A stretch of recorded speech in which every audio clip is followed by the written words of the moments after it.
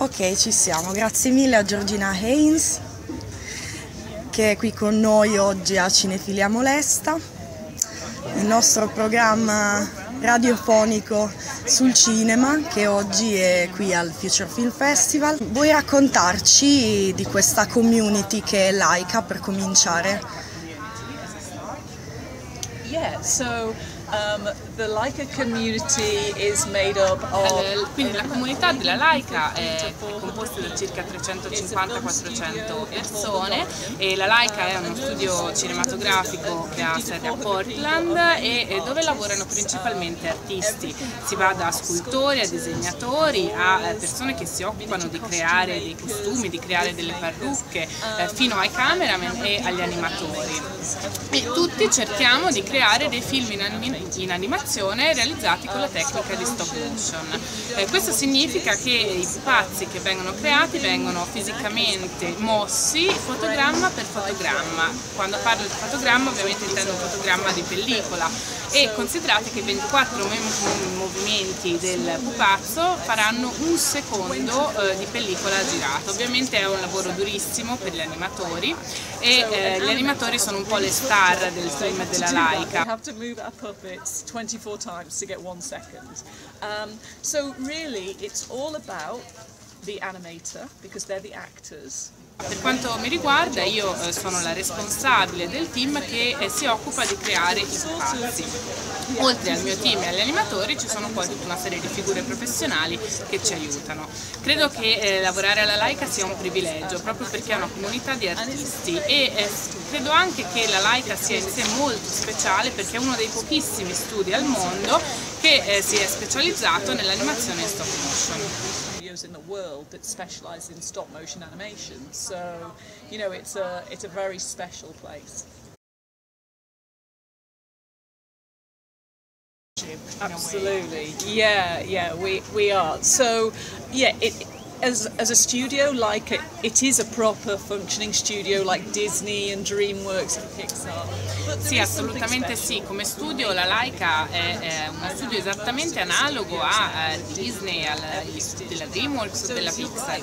La grande differenza è che però realizziamo tutto a mano, nonostante siamo ormai nell'era del digitale, nonostante gli altri studi appunto preferiscano il digitale. Chi viene assunto alla LAIKA è proprio perché ha delle spiccate capacità artistiche e in un certo senso è appunto un artigiano.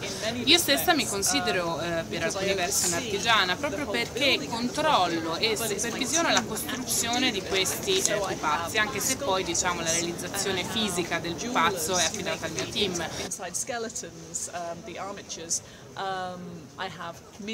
Nel mio team ci sono persone che si occupano di creare i capelli e le parrucche per i pupazzi, di creare lo scheletro dei pupazzi, oppure abbiamo una costumista, abbiamo addirittura una stilista che si occupa della costruzione dei costumi, quindi sono tantissime le persone che concorrono a creare i nostri film di animazione. So, a huge amount of craftspeople.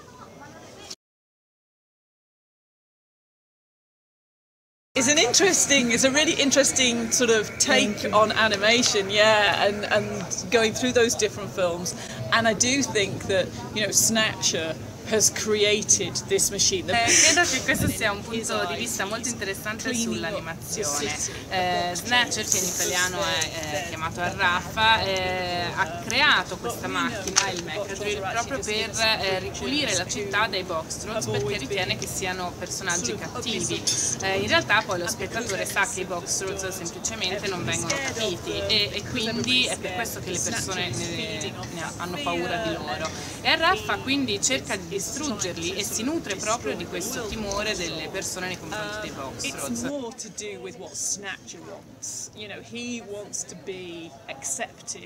Credo che questo abbia molto a che vedere con la volontà di Arraffa di essere accettato. Tra l'altro lui non è neanche l'inventore originale della macchina, lui semplicemente controlla Herbert che è l'inventore originale. So he's controlling Herbert, who has invented the Mechadrill. Credo che sia molto interessante. Io sinceramente mi trovo spesso a compatire un po' a Raffa che semplicemente vuole entrare nell'aristocrazia cittadina, quella delle tue bianche. he just wants to fit it. He wants to be. E credo che questo ci porti a porci varie domande sulla vita, sulle differenze sociali ed economiche. In fondo è una storia sulla morale e su quello che è realmente importante nel mondo, perché in realtà se tutti ci aprissimo un po' di più riusciremmo tranquillamente a vivere insieme. So I think it's a sort of a story about looking into yourself and people's morals. D'altronde, come questo è anche rappresentato dal personaggio più cattivo, che è poi l'aiutante di Raffa, che alla fine infatti soccombe. Beyond the surface. So, you know, I mean, I think you've got. Comunque credo che il punto di vista proposto sull'animazione in sé sia molto molto interessante. And he's probably the most evil character in the whole movie, but he gets his just desserts because the mecha drill lands on top of him.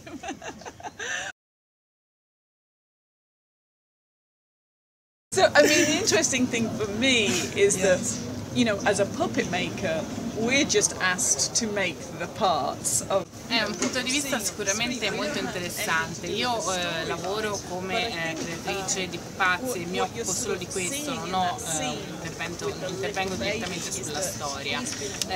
Nella scena di cui stiamo parlando abbiamo davanti un bambino che è stato cresciuto dai boxtrolls e sappiamo che i boxtrolls sono particolarmente affascinati da tutto ciò che è meccanico e sopravvivono anche grazie a questo, per cui il bambino quando vede l'orfacchiotto non è affascinato dalla parte esterna che è più morbida e che magari è quella che normalmente viene apprezzata di più dai bambini. Lui è affascinato solo dalla parte interna perché sa che c'è una sorta di cuore metallico dentro e quindi è ovvio che lo spettatore resta scioccato nel vedere il bambino che estrae quasi violentemente questa parte metallica interna, ma poi in realtà quando lui si mette vicino alla parte metallica riconosce qualcosa di familiare e è immediatamente a suo agio.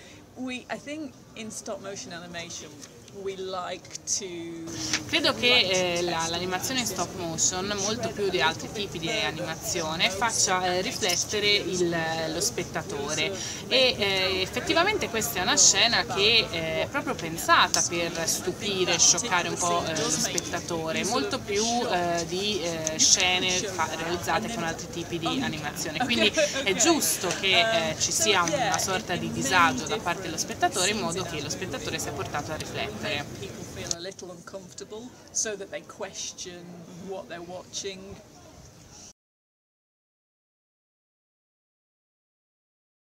So it's interesting because it was the first feature film that I worked on and it was the first feature film that McKinnon and Saunders had worked on, so we were very excited about that project, but it wasn't the easiest project from day one because.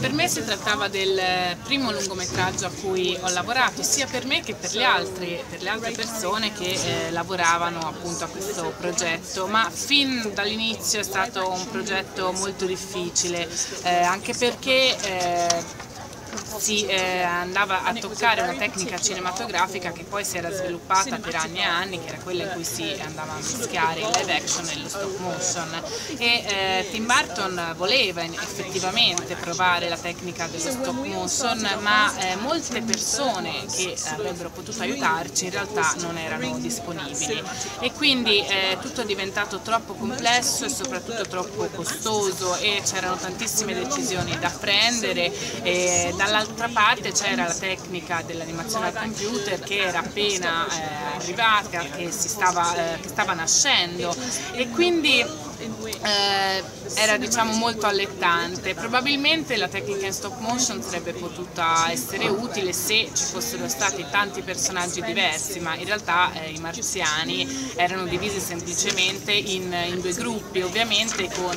l'animazione al computer bastava creare un modello e duplicarlo per la quantità di volte desiderata. The arena, which was computer graphics. Now, if all of the characters in Mars Attacks were all different and they were designed in a completely different way from each other, ovviamente sarebbe stato diverso creare tra una settantina, ma se non 100 pupazzi uguali da usare per le stop motion. Ovviamente per quanto mi riguarda è stato molto triste vedere che si è preferita la tecnica dell'animazione al computer, anche perché si è persa una grande occasione dal punto di vista artistico. And more cost effective to do it in CGI than for us to hand make 75 to 100. Comunque avevamo già realizzato circa 60 pupazzi che sono stati usati per l'animazione al computer, ed è proprio per questo che in Mars Attacks le figure dei marziani sono così belle da vedere. So the great thing was that we had already made about 60 puppets. They went to Industrial Light and Magic and they became computer. Ovviamente è stato tristissimo per coloro che desideravano lavorare a questo progetto, anche perché ci siamo chiesti se fosse la fine dell'animazione stop motion. Fortunatamente non lo è stata, e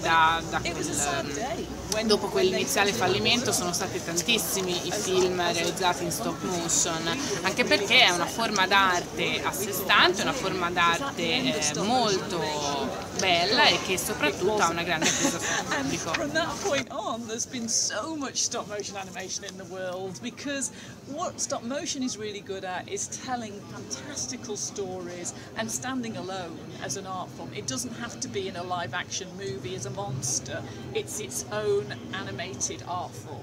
So that's what the public really want to see, and it makes sense to still make those movies. I thought they were great. It was so encouraging that there's a small studio in Bologna. È stata sicuramente bellissimo, e anche molto incoraggiante vedere uno studio così piccolo dove vengono prodotti dei pupazzi così belli e vengono usate tecniche di animazione così avanzate.